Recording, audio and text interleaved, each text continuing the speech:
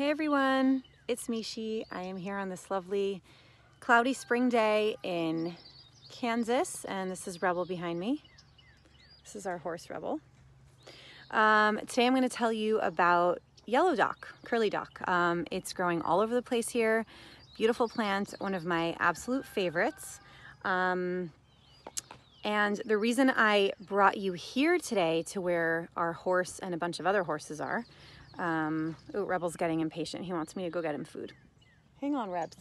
The reason I brought you here today to where all the horses are is because people walk their horses, and the horses fertilize this whole entire area. And I've noticed that in places where we've kept our horse before, in different parts of the country, the plants grow to be big and vibrant and magnificent and super colorful and bright, and that's obviously because of the horse fertilizer. So that's why I brought you here today to show you the yellow dock, because they are very big, beautiful plants, particularly here at this farm. So, all right, let's get to the yellow dock. Hey everyone, I'm here today in our fields right by where our horse is. You can see him down there. I wanted to show you these big, beautiful patches of yellow dock.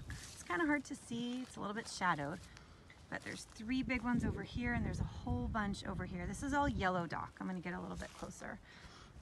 Try to get out of the sun. Oh, there we go. Okay, so this is called yellow dock. Some people call it curly dock, Rumex crispus. It is in the buckwheat family.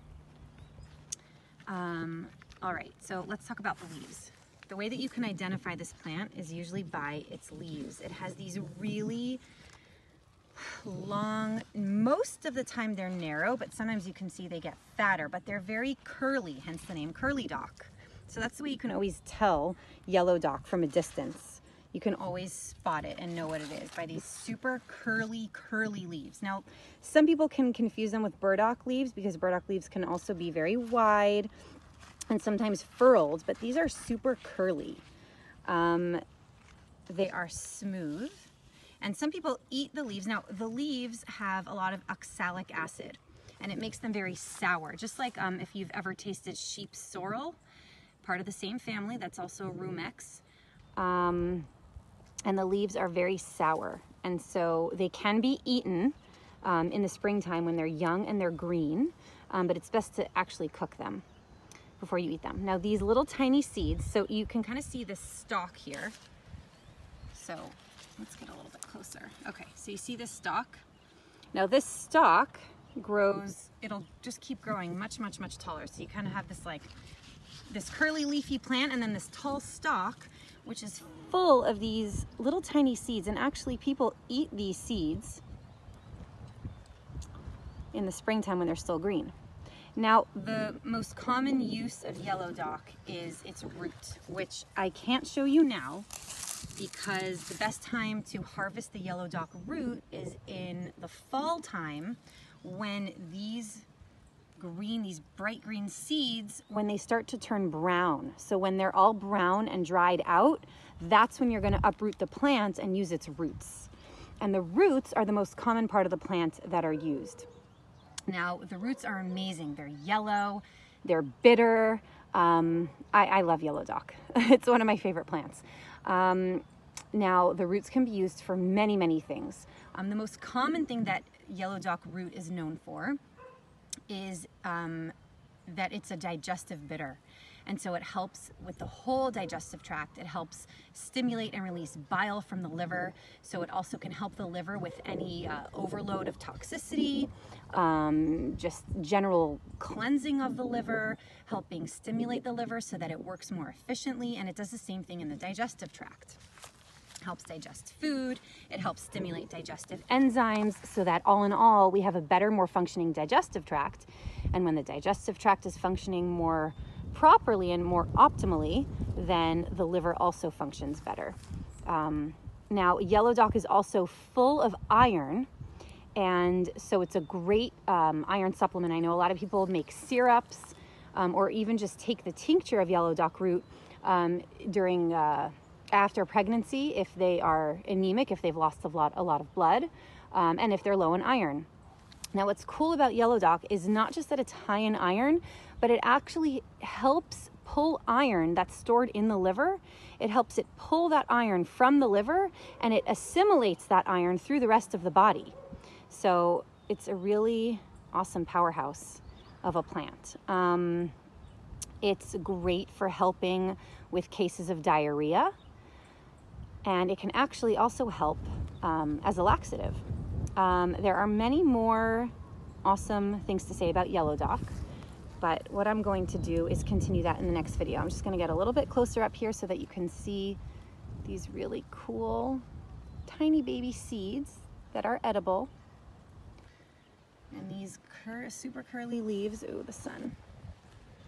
See these big curly leaves. Now there are a lot of plants that have, maybe I'll see, here, I'll go over to this next plant right over here. See, some of the leaves are really just kind of thin and skinny, but still very curly. So you'll get these skinny leaves, and then you'll get these, you know, huge, chunky, wide leaves, but they're all curly.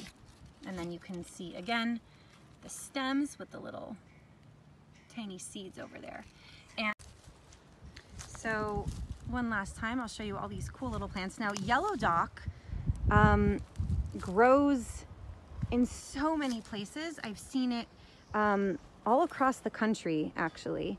And it likes to grow in somewhat moist soil, but it will grow along roadsides and in ditches. Like you'll see yellow dock off the side of the freeways here. Like I said, I've seen yellow dock in many, many different places across the country, but I have never seen them as big and beautiful and robust as these plants. I foraged for some last fall to get some of the roots where I lived in Western Washington,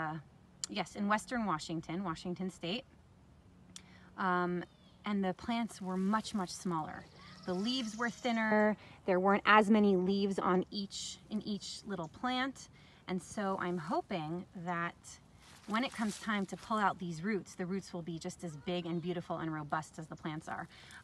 Unfortunately, I'm not going to pick out any of these roots right now because I think it would just be a waste, because like I said, the best time to get the roots is in the fall time when these seeds have all dried up and turned brown. And when that time comes, we will definitely make a video and show you how to get these roots. The roots are very hard to dig out. They're very tough and they're kind of just buried deep down. And so you need like a really good knife, like a hori-hori. I usually have my husband dig out the roots for me because they're just so hard to get and I don't want them to snap.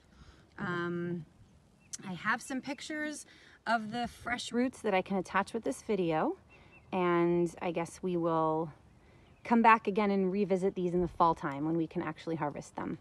But I don't know if you can. Okay, I just wanted to finish off with a few more thoughts about yellow dock. I'm indoors right now. I don't have the yellow dock in front of me, but we've all seen what it looks like close up. Okay, a couple more things, which I didn't mention. Yellow dock, it has high levels of oxalic acid, which I mentioned previously.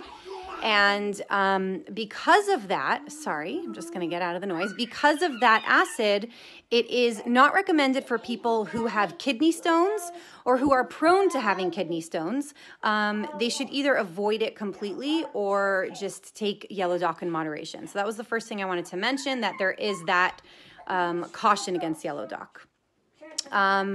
The next thing is that I wanted to talk about using it topically on the skin, or actually for the skin in general. Now, we mentioned that yellow dock is really, really great. It works really well on the liver and on the whole entire digestive tract. And what it does, some of what it does in the liver is that it opens up the pathways in the liver to help the liver detoxify better.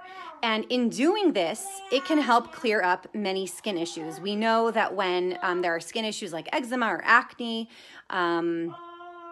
really we should start with the liver, cleansing the liver, helping the liver work more efficiently, and that will oftentimes be the key to clearing up skin issues. And so when we use yellow dock internally to help the liver, that can also help with skin issues externally. Okay, go down and get a Band-Aid. The other thing is that yellow dock can be used externally as a poultice to help all sorts of skin issues. Yes, one moment.